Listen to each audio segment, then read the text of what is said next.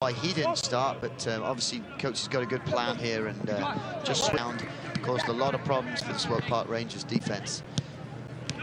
Now there's a little shift in the players here, and that's another great split for the youngster. Here goes Nyeman, who's standing it up towards Yao, just over his head. That piece, and the youngster will come over and take it. Short. Clever flick from KO in towards Nyeman. They've played together all throughout their years at the DC United Academy. Should have a good understanding in midfield, and now Nyeman finds a play. Back now for Nyeman. Trying to curl that one in for the eyebrows to Griffin Yao on the far side. Nyeman. Instead, he'll curl it in towards the penalty spot. And Sinclair nips in behind, takes it away. Nyeman. This one's turned over. KO in the right position. Nyeman charging forward, dribbles around one. Lose this 3-2. Goal, it's again right into the arms of Pulskamp. He parries that one away.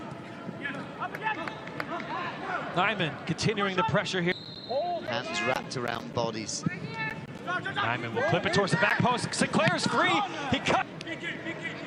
So here's deep. I'm just wondering if the keeper could have come, maybe not. But look at that by Riley. That can Presley get there? No, because Riley's in the way. Nyeman picks up the loose ball. Follow button to keep up with the latest news and scores, plus get reminders on the Rangers next.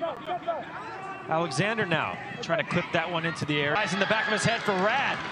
Into the area now, Rad, and just trying to shift it onto his right foot. FC Cincinnati. Just get his leg behind that one. And that's a